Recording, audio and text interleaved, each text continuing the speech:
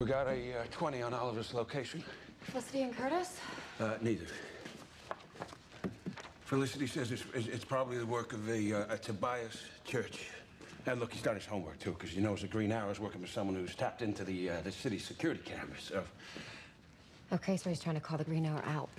Yeah, except he doesn't know it's already got him. Cute, huh? All right, well, you need to go do something. Well, that was gonna be my line to you. For the first time in a long time, I'm really starting to feel like myself again. I'm not a killer. I'm not a vigilante. I am a normal version of me.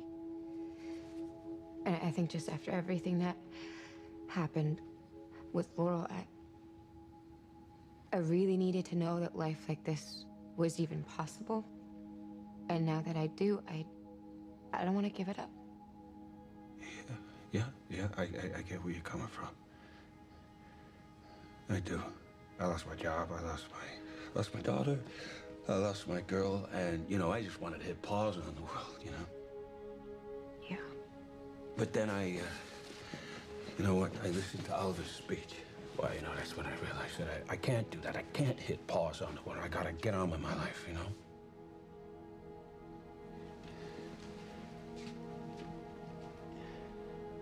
Even if that life isn't what I want it to be.